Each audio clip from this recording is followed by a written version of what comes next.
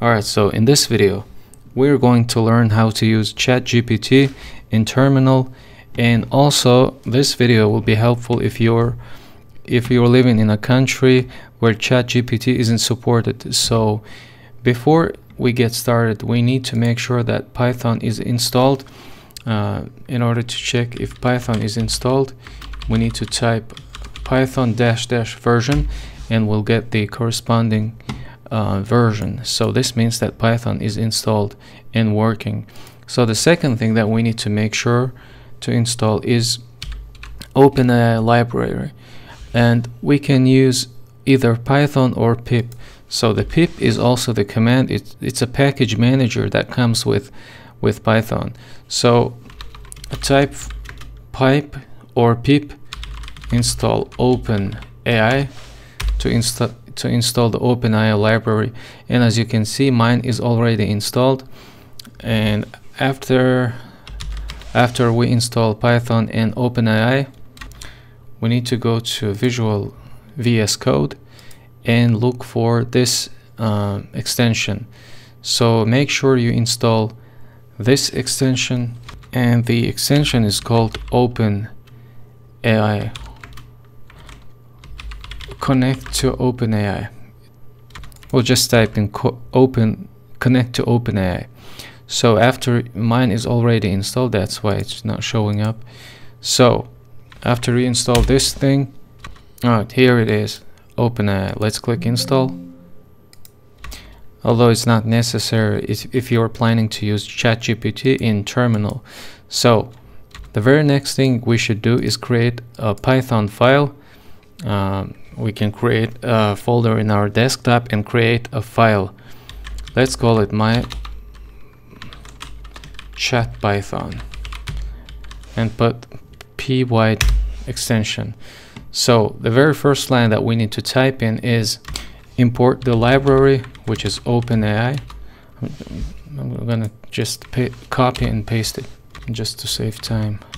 So we've imported the OpenAI library, and then we need to paste in the API key that's given by the OpenAI website. To get the API key, we need to go to this URL. I'll also put the link in the description of this video so you can go ahead and get this API key.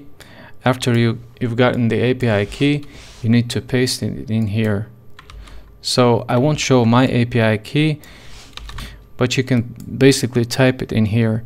So the next thing that we need to do, the next thing we have to do is choose the model. So the model that's currently used, and it's primarily used in ChatGPT, is this one. And then we can type the question or request, and then let's type prompt.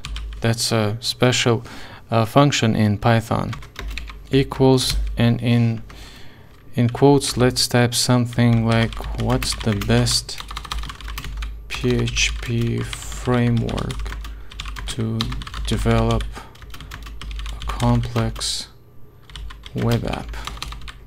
Well, that will be basically my question that I'm going to ask the ChatGPT.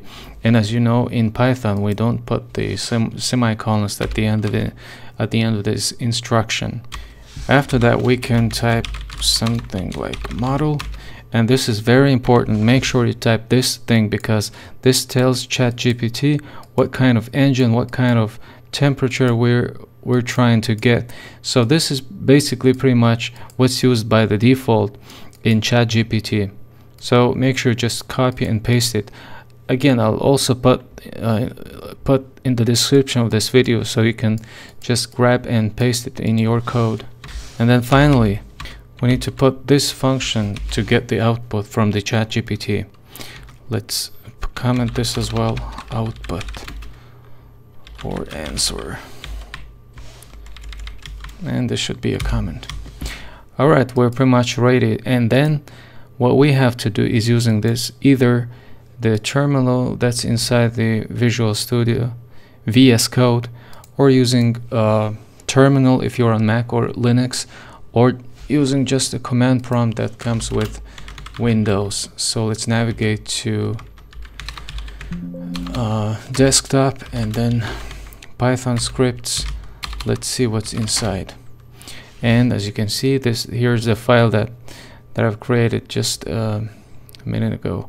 So this is ChatGPT, but it won't work if I try to run this using Python command because the API key is missing. So I'll copy and paste mine.